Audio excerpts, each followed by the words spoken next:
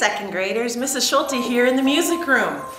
I have made a video for you to practice the words to the poem that we are learning for the upcoming holiday program. You know, as I was picking out the music for the program, I thought it would be neat if we also added a poem. And we might as well add a longer poem because you're second graders and you're good at memorizing long poems now. So the poem that immediately came to my mind was The Night Before Christmas. And this is one of my favorite childhood memories.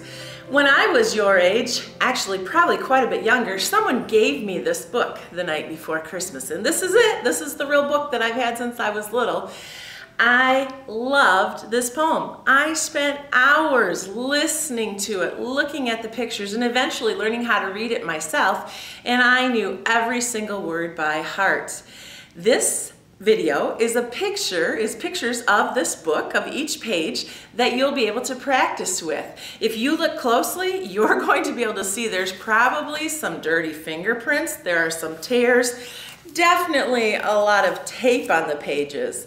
But that's not because I treated the book poorly. It's just because I used it so much because I loved it. And I hope as you practice this poem that you are going to come to love it as much as I did.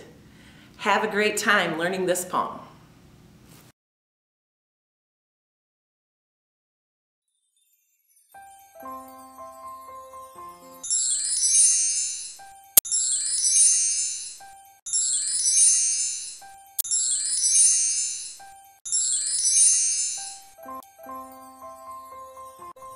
"'Twas the night before Christmas, when all through the house not a creature was stirring, not even a mouse.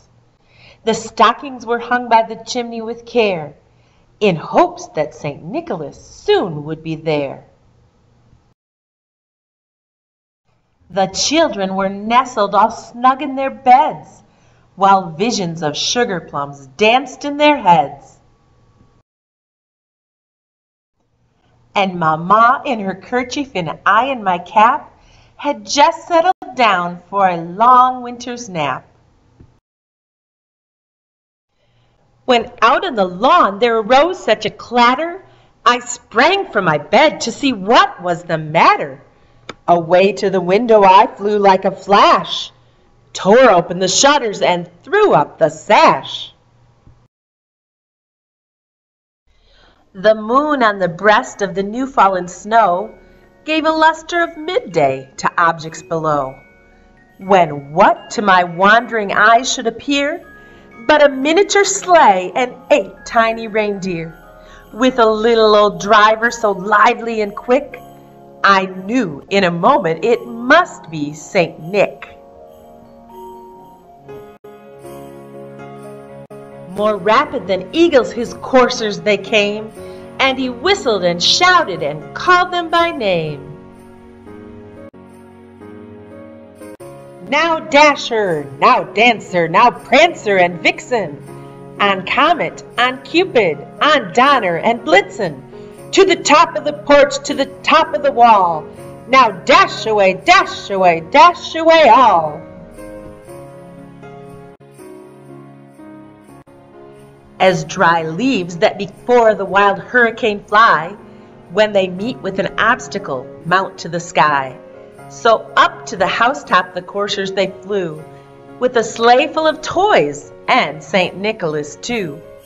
And then in a twinkling I heard on the roof the prancing and pawing of each little hoof. As I drew in my head and was turning around, down the chimney St. Nicholas came with a bound. He was dressed all in fur from his head to his foot, and his clothes were all tarnished with ashes and soot. A bundle of toys he had flung on his back, and he looked like a peddler just opening his pack. His eyes, how they twinkled, his dimples, how merry. His cheeks were like roses, his nose like a cherry. His droll little mouth was drawn up like a bow, and the beard on his chin was as white as the snow. The stump of his pipe that he held in his teeth, and the smoke it encircled his head like a wreath. He had a broad face and a round little belly that shook when he laughed like a bowl full of jelly. He was chubby and plump, a right jolly old elf, and I laughed when I saw him, in spite of myself. A wink of his eye and a twist of his head soon gave me to know that I had nothing to dread. He spoke not a word, but went straight to his work, and filled all the stockings, then turned with a jerk. And laying his finger aside of his nose, giving a nod, up the chimney he rose. He sprang to his sleigh, to his team gave a whistle, and away they all flew like the down of a thistle. But I heard him exclaim ere he drove out of sight, "Happy Christmas to all, and to all a good night."